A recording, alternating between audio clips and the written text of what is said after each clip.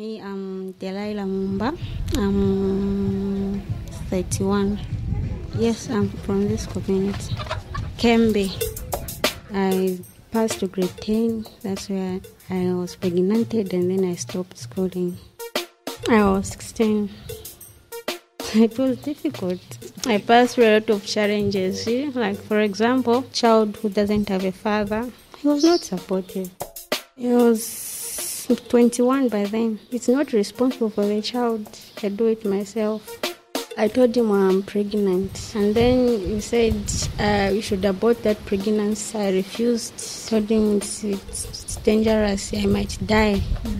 So then he said, if you don't want to abort, then it's over with me. Then I told him it's okay. It means keeping the child or keep the child. There's no problem.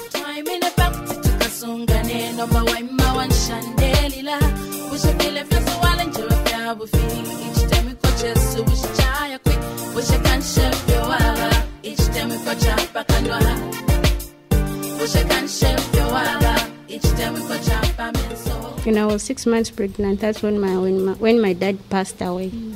So we were being kept by my aunts. After I delivered, then I came here to stay with my mom. That's when my child became sick. I knew I was going to be taking contraceptives, but I didn't. What I passed through, it was hell. I was just told by Mr. Shaira here, there's a youth program here at Keembe Institute.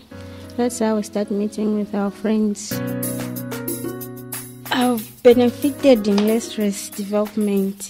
We are teaching each other about financial fitness. I learned a lot, like how to save money, use money.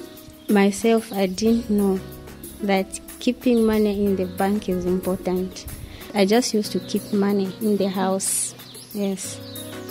So as at now, I've even opened an account. I just had to start my own business. I started with 300,000. That's when I started. I started by buying Kitenge materials. After that, I got a loan. How much is this Kitenge material here? 12,000. Thank you. Kitenge materials, 12,000. And these control the gin trousers? These are 45. I thank the Restless development very much because it has helped me very much. My eyes were opened. Yeah, I was in the dark. Now I'm in the light. Yeah.